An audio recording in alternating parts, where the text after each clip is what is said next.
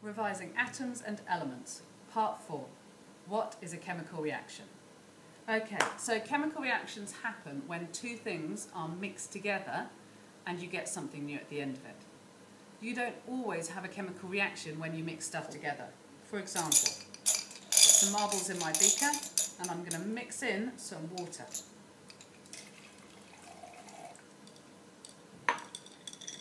As you can see, nothing's happening. The marbles are staying marbles, the water's staying water, and in fact it's quite easy to get the water back out again.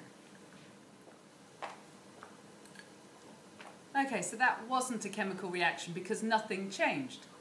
But what if we look at something that is changing? Here I've got some ice, I just got it out the freezer, put it in my beaker. And I'm now going to let that warm up to room temperature. Okay, so that's had a while to warm up, and as you can see, it's changing. Some of it's not a solid anymore. Some of it has now changed into a liquid. So is that a chemical reaction?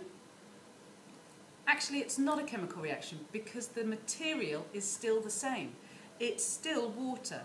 If I broke the ice up into its smallest molecules, there'd still be H2O. And if I took the water and broke that into its smallest molecules, that would be H2O.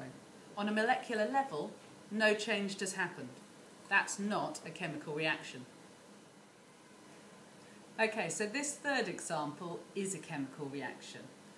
Attached to my stand here, I have a strip of magnesium, and I'm going to cause it to chemically react with the oxygen in the air by adding some heat to the situation.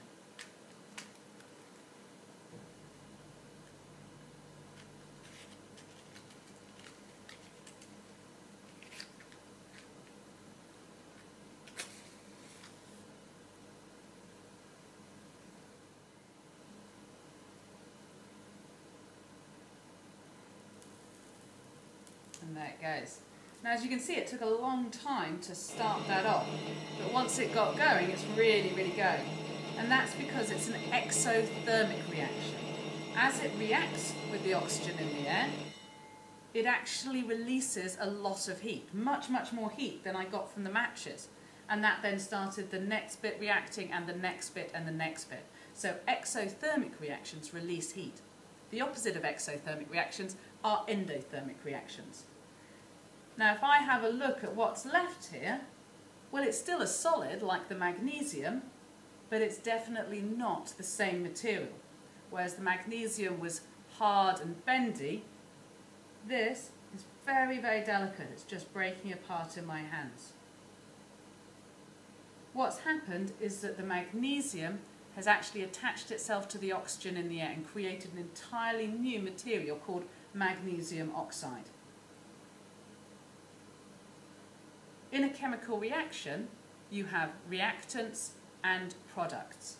The reactants are your original ingredients, the things that are going to react together. So the reactants in this chemical reaction was the magnesium and the oxygen.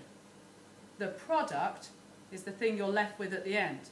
In this case, magnesium oxide. End of part 4.